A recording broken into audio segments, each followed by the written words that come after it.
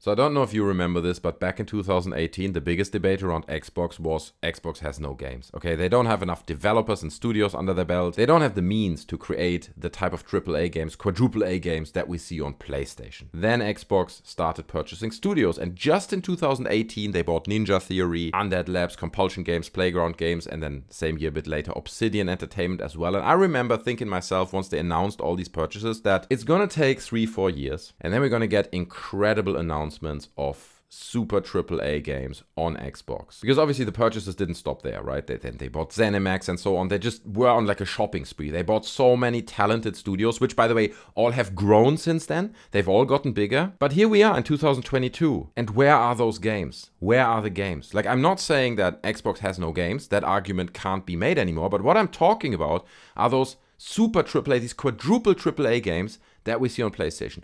God of War, Spider-Man, Uncharted, The Last of Us, those types of games. Where are those titles? I mean, we're just getting a new God of War game, and you can literally taste the hype on platforms like Twitter, where people are so excited. The game gets like 10s out of 10s everywhere. Everyone is excited to see what this game is all about.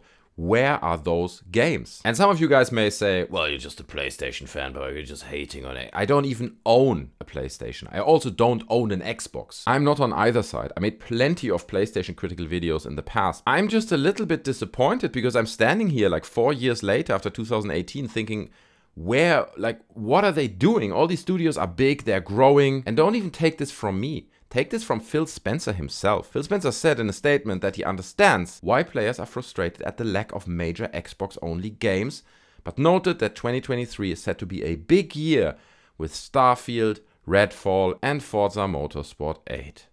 And if we look in the past, this seems to be a bit of a repeating pattern. Here's an article from 2018 where Phil Spencer says the lack of first-party Xbox One games are a weakness. Here's another article from 2019. Phil Spencer admits Microsoft's first-party output has been weak this generation. And here we are, 2022. And Phil Spencer says the same thing. So what's going on there? I mean, if you look at all these studios that Microsoft owns at this point, right, and you see what kind of games they have coming up. You have Zenimax Media, upcoming games Ghostwire, Tokyo, Redfall, and Starfield. Fair enough. But to be honest with you, as Phil Spencer mentioned in this tweet as well, he's like, 2023 is going to be amazing because Starfield, sure, it's a new Bethesda game and all that. People are kind of hyped for it. And it might turn out to be an incredible game.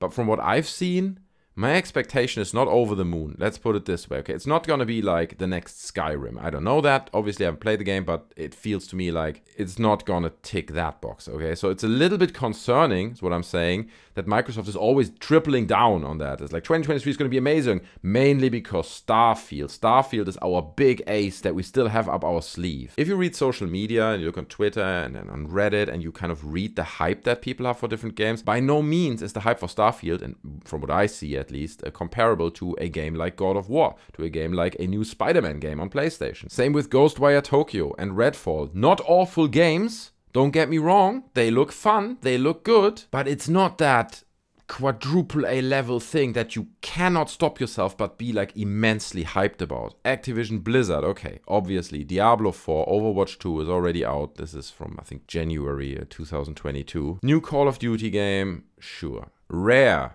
has Everwild. I don't know. 343 Industries, they are in a lot of trouble anyway. Okay, they're just like in the middle of a huge restructuring. I made a separate video about that. I'll link it down in the description. The Coalition, best known for franchise Gears of War, currently unknown, probably working on a new Gears of War. Mojang, kind of unknown what they're working on. Maybe some Minecraft thing. Ninja Theory, Senua Saga, Hellblade 2, and Project Mara. And this is the perfect example, okay? Like Hellblade 2, again, looks good, right? It's fine. It's a good game. I do kind of want to play it. And visually, it's stunning. But it's not on the level of a God of War game. It's not on the level of like storytelling and so on of a Naughty Dog. And look, you might disagree with this. This is an objective observation that I have. I just play these games and I feel, yeah, it's not on par with those games. Playground games, Fable, okay? Undead Labs, State of Decay 3, sure, fair enough. Compulsion Games, unknown. Obsidian, Avowed, and The Outer Worlds 2, sure. In Exile Entertainment, kind of unknown. Maybe a new Wasteland game, we don't know. Double Fine, it's unknown what they're really working on. So do you see what I mean here? Like they have all this talent, all these studios. And like I said, they've all grown, right? These studios got bigger than they were before. And just looking at it on paper, it's really impressive, right? Like, look, 2017, they owned these studios. 2022, this is Microsoft now. It's huge. And maybe they just need a bit more time, even more time, to come up with games like the ones I'm kind of expecting from that level of talent. On top of all that, Microsoft has really doubled down on Game Pass. And that's another thing. When they announced Game Pass, I was like, holy smokes, man, that's going to change the game. This is going to be a huge thing. It's going to change the way how people consume games. I was super optimistic. It's a very pro-consumer decision that Microsoft made at the time, and I was sure this is going to be a big game changer for Microsoft. Well, they just announced that Game Pass missed its subscriber target for a second year in a row. On top of that, Phil Spencer announced that, or kind of hinted at, that there will be a price increase for Game Pass. Now, it is profitable, like Tom Warren from The Verge posted this. Phil Spencer confirms at WSJ Live that Xbox Game Pass is profitable for Microsoft. It's around 15% gaming revenue for Microsoft. And he says, I think it will stay at that 10-15% of our overall revenue, but it is profitable for us. Phil Spencer also said that Xbox Game Pass on consoles has slowed down. We're seeing incredible growth on PC. On console, I've seen growth slow down, mainly because at some point you've reached everybody on console that wants to subscribe. And that just makes perfect sense, right? Because the install base on PC is just so much bigger. You have so many more machines and so much more potential to grow on that platform rather than on the Xbox itself. But Xbox did target a 73% growth rate for Game Pass of its fiscal year ending on June 30th this year, but the service only achieved 28% growth. So they were aiming for 73% growth and achieved 28%. Now, let me get this very clear, like 73% growth is an insanely ambitious target, okay? I don't think anyone really believed that they would hit a target that high, but it's also a huge miss. And that combined with Phil Spencer kind of hinting now that the price will increase for Game Pass, he said, I do think at some point we'll have to raise the prices on certain things. But going into this holiday, we thought it was important to maintain the prices, Spencer said. We've held price on our console, we've held price on games, and our subscription. I don't think we'll be able to do that forever. I do think at some point we'll have to raise some prices on certain things. Like just say Game Pass, Phil. Come on, man. Just say Game Pass is going to be more expensive. But you can see how this is not a great combination, right? You see they're missing these targets by quite a lot. And at the same time he's announcing, reading between the lines, that the prices are going to go up. So we have to ask ourselves why that is.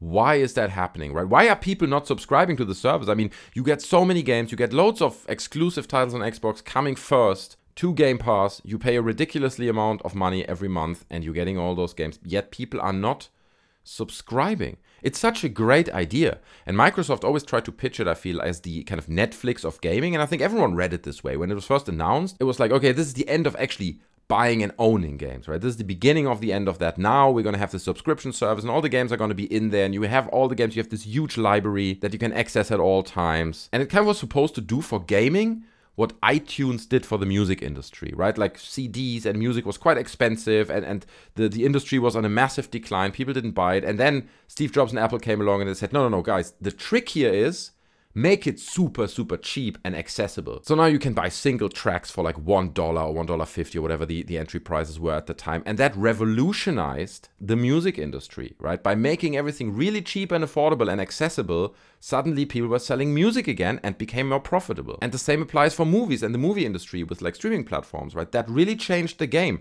You made everything more affordable and widely available, but at the same time, people increased revenue. But the problem with that thought process is, in my mind at least, that people don't consume games like they consume TV or music. It's a very different behavior of an audience. You know, if you watch an episode of a TV show or you're watching a movie in the evening, it's a little bit like a snack. You start it, you finish it in the same evening or in like 2-3 evenings, you kind of binge the show or whatever, it's done. But a game, not all games, obviously, some games are just 6 hours and that's it, but most games are a commitment. You have to dedicate more time to it. You have to just show this game more dedication, and as a result of that, people don't want to dip into 4 different games per week. Obviously, there might be some people who like to do that, but I think on a grand scale, that's not how people consume games. I don't want to play 4 different games and play them for like 2 hours and then drop out of the game again and play something else the next evening and like every evening have a different game. it's just not how that works. The games also take more time to get into them until you're really understanding what the game is about. There's more complexity there, at least when compared to, I don't know, a movie or a TV show. And beyond that, I can observe this hesitation to subscribing to Game Pass on myself as well. Like, for example, Scorn just came out. I'm curious about this game. I want to play this game. I could just literally spend £1, get Game Pass for a month, like that's nothing, and I could play Scorn for free. I do want to play that game. And it's an incredible deal when compared to the £40 that I would need to spend when purchasing that game at full price right now. But I'm not doing it. I'm not subscribing to Game Pass. And for me, personally, another reason beyond the ones I just listed is it's another subscription service, okay? I have to share my credit card details. I need to actively cancel it. If I sign up now for this 1 month where I pay £1, I think it goes up by a few pounds the next month, and I don't want that anymore. I just want to play Scorn. Now I have to remember, put myself a reminder, actively go into the Xbox interface, cancel my subscription, make sure that my credit card details are not saved.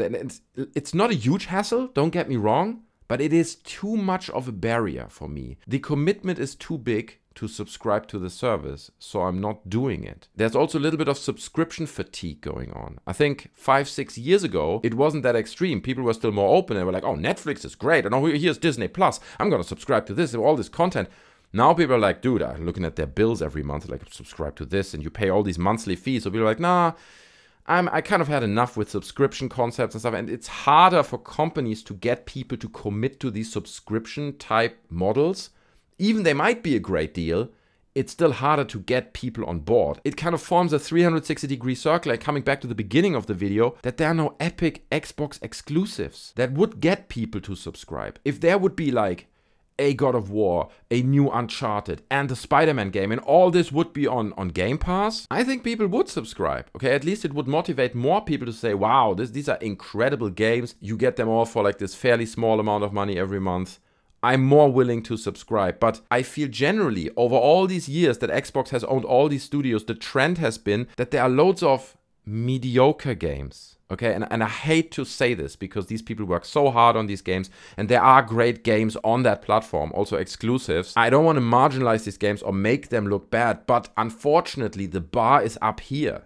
PlayStation is still setting the bar with those quadruple A exclusives. And unfortunately, there seems to be a little bit of an attitude of like just having more games on Game Pass rather than having less games that are really, really good games. And obviously, after all this is just a different strategy, right? You can say, well, Microsoft's strategy is just to sell you their platform with more games, quantity over quality, while Sony's strategy is slightly different, which is like we have less games, but the ones we do have are really top-notch quality, and these are just two different ways of approaching the game. And yeah, in a way, that is what it is. But with all this talent that Microsoft now has, it just leaves a little bit of a bitter taste in my mouth, because I feel they could release plenty of those, you know, borderline indie games that are really good, but that do kind of fall into the mediocre category, that are just not AAA games, but at the same time have studios work on these monster, super hype AAA titles that everyone just wants to play, kind of like Sony does it. I feel